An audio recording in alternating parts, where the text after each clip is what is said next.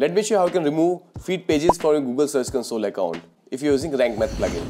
I highly recommend you to watch this video I created on excluded by Noindex tag error in Search Console. This is going to give you a lot of information about what is the error of Noindex and overall how feed pages work. But this video is going to be a very quick fix how you can remove the feed pages from Search Console if you're using Rankmath plugin.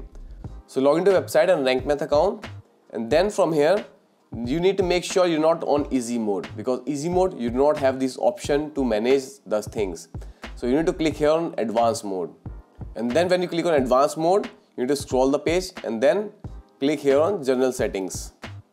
And then on the left side you see this option edit robots.txt, and now here you need to add this simple code you see on your screen. You need to add this code disallow /*feed/.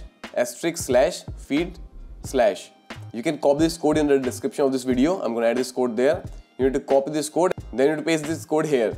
But in most of the cases you might find this error, contents are locked because a robot.txt file is present in the root folder. And a lot of you are going to face this problem. So how to overcome this problem? So you need to open your website cPanel or any kind of panel your hosting is providing you. Find the file manager or where you can access the website files. Click on the file manager. Then you need to find public_HTML folder. Go inside this folder and then you'll find this file robots.txt. Click on this file, right click and then click on edit.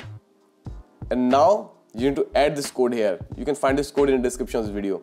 And once done, click on save changes. So what will happen when we add this code here? When Google robots will come to crawl your website, we are telling them do not access these pages, feed pages. We don't want you to crawl these feed pages. So in some days or few weeks, all these pages you see the errors with feed pages, they will be gone from your website. If you have this error of excluded by Noindex tag, normally you can keep it like this.